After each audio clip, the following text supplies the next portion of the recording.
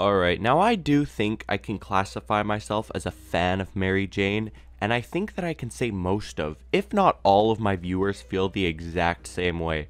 But that doesn't mean I am high everywhere I go. Some places I just don't think you should be high.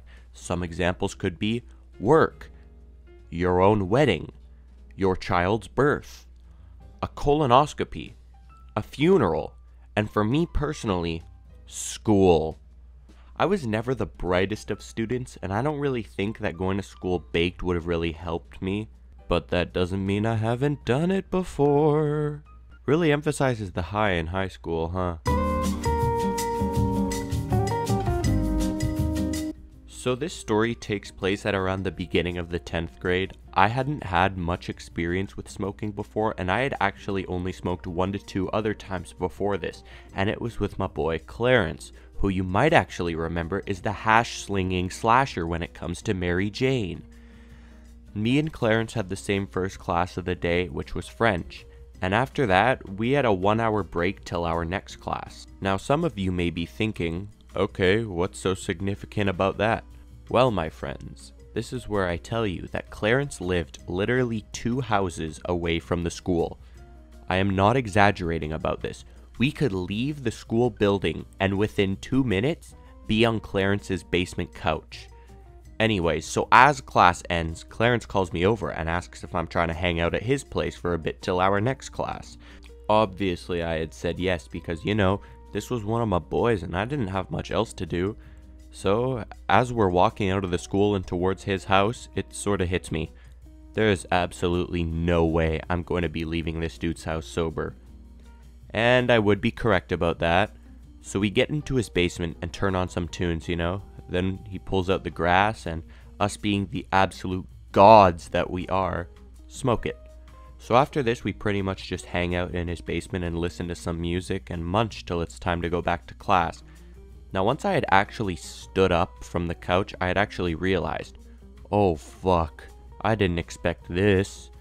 Which, I mean, in my defense, I didn't have much experience with the devil's lettuce before, okay? So Clarence sort of looks at me and gives me that, you're really high look. So we walk back to school, and me and Clarence don't have any other classes together that day. So before we split up for the day, he tells me that I'm going to be fine and that it'll be alright. So I start walking to my next class, which is music class. Now I think I should mention that gym and music class changed every other day. So for example, one day it would be music, the next it would be gym, then music, then gym, etc. So I get to the music room and realize that the lights are off and the door is locked, and that there's nobody in there. As I sit there puzzled, I hear the words from across the hall. Dude, what are you doing? We got gym this period, are you skipping? I turn to see James at the end of the hall, and I think he knew that I knew that he knew. So he walks up to me and sort of just tells me that it's going to be okay. As we walk into the gym, I turn to look where the teacher would usually be standing. I don't see any teacher anywhere, so I ask James, hey, where's the teacher? He says, dude, you're in luck. We got a substitute teacher. The relief that washed over me was immediate.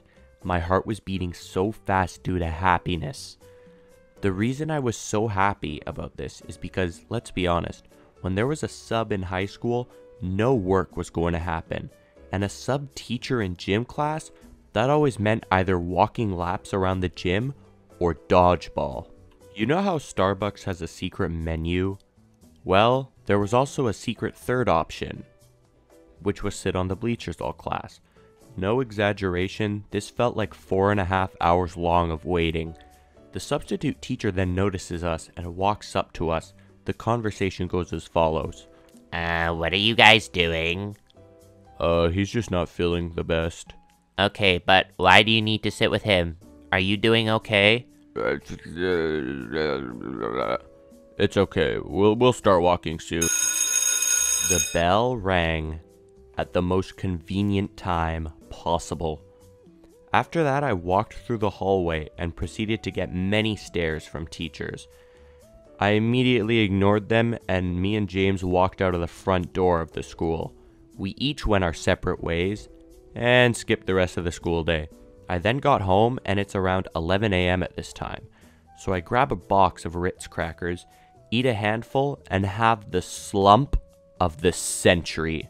After waking up, it's around 11:15 p.m. and it's somehow only now that I realize it's a Friday afternoon. So I hop on Xbox and me and James and eventually Clarence play well into the night. I also have gone to school high on a couple of other times, and if you want to hear that, please let me know. Also, you guys, what the fuck, 2,000 subscribers, that is unreal. That is so many people who've taken time out of their day to watch my story times, accompanied by my sad excuse for an animation. Seriously, you guys, thank you so much. Let's hit 3K, come on, I know we can do it. If you have any other video ideas, please leave them down below. I love you guys, and to all of my lovely subscribers,